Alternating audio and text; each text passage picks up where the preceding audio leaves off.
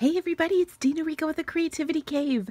I am so excited to stamp with you today because I have this adorable, super sweet, and just a little sparkly baby card for you. I think it's just so cute.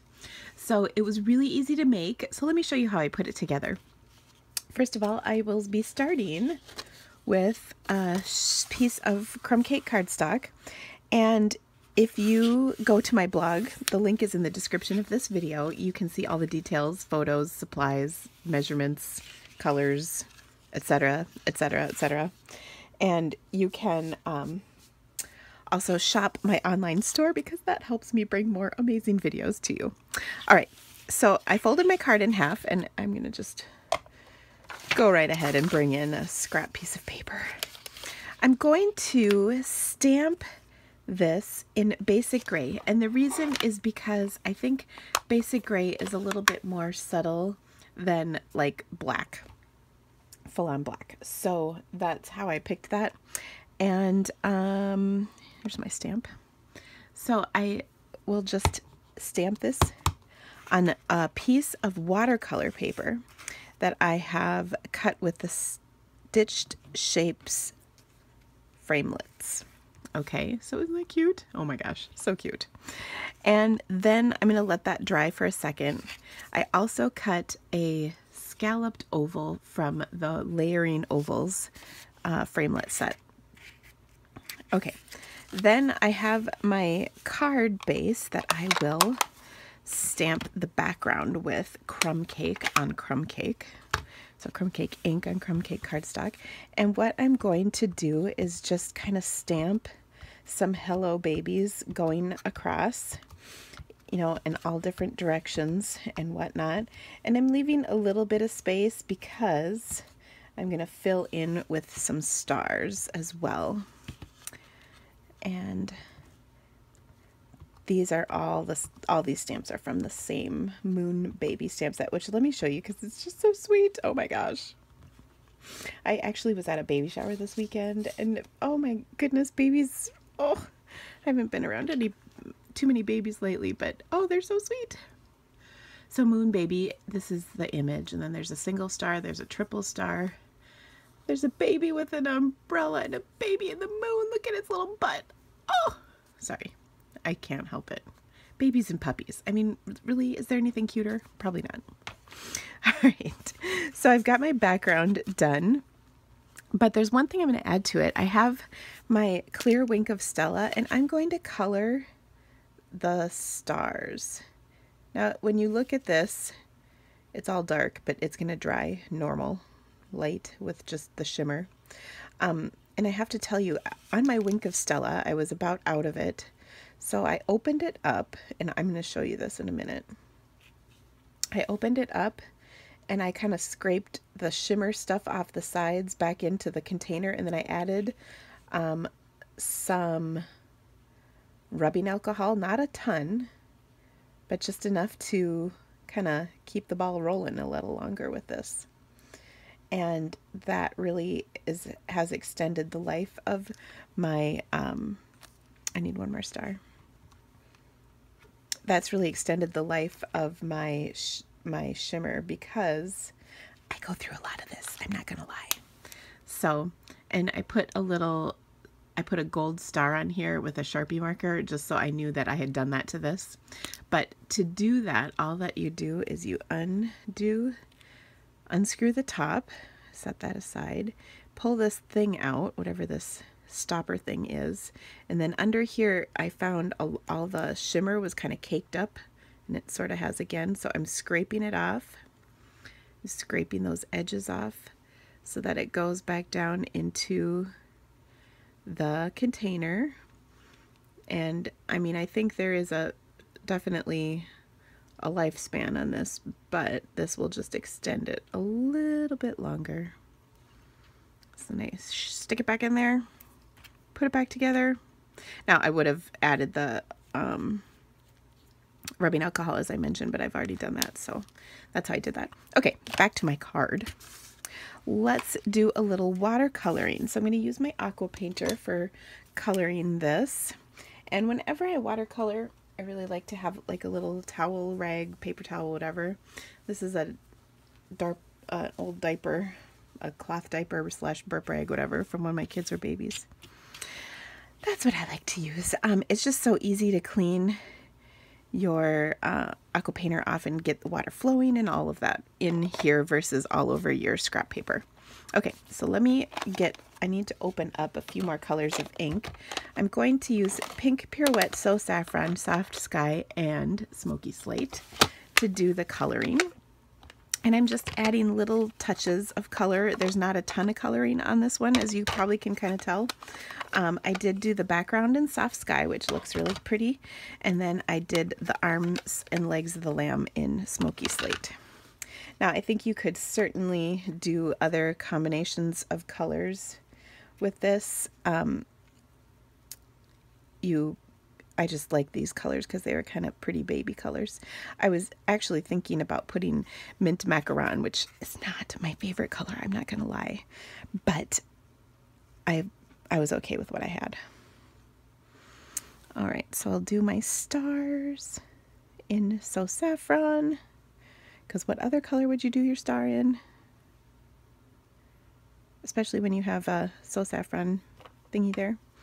Okay, then for the pink, I'm going to do little pink cheeks on my lamb because it's just so cute. And little pink cheeks on my bunny. And I suppose I could even do pink cheeks on my bear, but I didn't. And I'm going to do kind of the inside of the ears in pink. And then I did the whole bunny in pink too, the bunny body. So that again is Pink Pirouette. Very sweet. And then what else do I need? Oh, I need crumb cake for my sweet little bear. So I'll open that up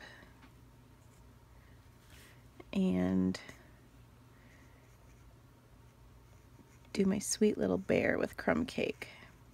So I left the face part, that little circle part, I left that white. And then the ears, I suppose I could have put pink in the ears, that would have been cute. I don't know. This isn't the most complicated of watercoloring projects, to be completely honest. Now, I think that looks cute, but when I was making this, I'm like, it needs a little something else. So if you look at mine, do you see I did Soft Sky all through the background, and that really makes everything else pop. You want to make sure things are dry before you do that so you don't have bleeding, but I think that will work pretty well.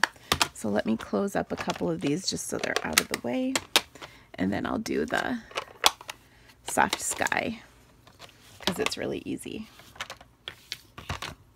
Okay, so I'm going to pick that color up and just start spreading it around. And here is the beauty of watercolor paper, is it's just blends perfectly, and it's easy to control the intensity. If it's too dark, you can certainly take color away, and if it's too light, you can add it much better than on any other kind of cardstock. Shimmery white is okay, but generally like Whisper White or Very Vanilla does not work very well with this because the paper just can't stand up to the coloring action. It'll pill or be icky. Those are my official terms. Icky. So I'm going all the way around the image, or the oval, but all the images. And I'm going pretty much just right up to the little stitch lines. I'm not going over that, but it's so pretty. Now I have another fun little thing I'm going to do to this when I go to put it together on my card. That just makes everything kind of sweet. And that is, I'm going to add a little bit more shimmer. Okay, so doesn't that really make things pop? I know you don't see it quite that well because it's so pastel light colored, but trust me, it's happening. Okay, so now that I colored that, I'm going to pop it up on my oval. I've just got some edge pieces here I can use up. I think I'll use 3. And just pop this up because it's sweet. And then I'll adhere it to my card right over the top. Okay, and I want to tie some, this is linen thread that I'm going to tie a bow on right over the top. A little bit. Goodness. I think I went from the wrong end on my linen thread. Oh well. So I'm just going to tie a bow.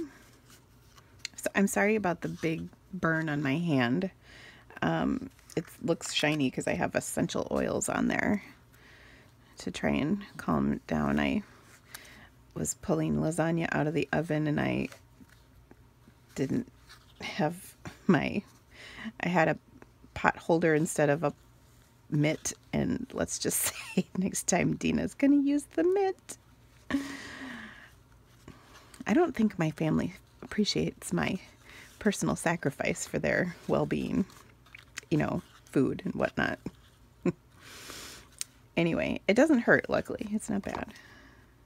All right, so there's that. But now our last little thing that we're gonna, so the last little thing I'm gonna do that's just cute is I'm gonna take that Wink of Stella and I want to take and smack it against something. So I'm going to use my aqua painter here.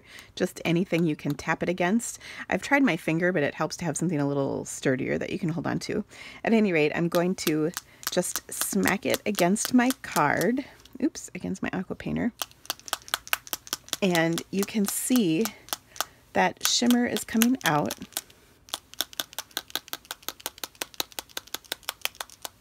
And then I have sparkles all over my card. Isn't that awesome? Love it. So sweet. All right, so I hope you enjoyed this card. Again, check my blog or shop the links in the description of this video for more information. I always appreciate your business. I love stamping with you. Come on back and check it out later. And I have a Facebook Live today, which is Monday, February 13th at 10 a.m. Central Time. So if you catch that, join us for some awesome projects. And if you can't make it for the live, you can always catch the replay and take advantage of all of the special awesomeness. It's at my Facebook page, which is facebook.com/creativity cave. There's no the. All right, guys, have a great day. Bye.